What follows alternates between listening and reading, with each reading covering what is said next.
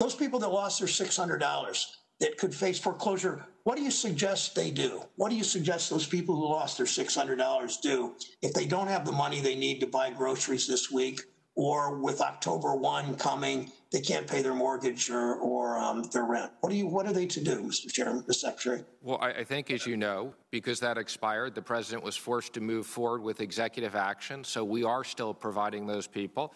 And again, I would encourage both the Democrats and the Republicans to sit down together. There is an agreement on extended unemployment. Mr. Secretary, I'm sorry, my time's expired. The president wasn't forced to do that. The president could have gotten his majority leader, who always does his bidding, and the Republican caucus to go along with the Democrats to keep the $600 coming. Don't act like the president was forced to do something. You simply didn't step up for these workers. $600 a week. 600,000 people in my state lost their unemployment insurance. And you essentially, you and Senator McConnell and the President of the United States are simply saying to those 600,000 Ohioans, sorry, you're on your own.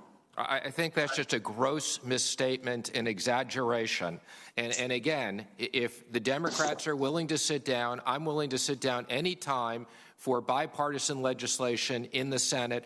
Let's pass something quickly. And I would just add, you could get 47 Democratic votes for $600 a week this afternoon if you're willing to do it. For every one of those workers, we all know what that means in our states. We would all vote for it. Bring it forward.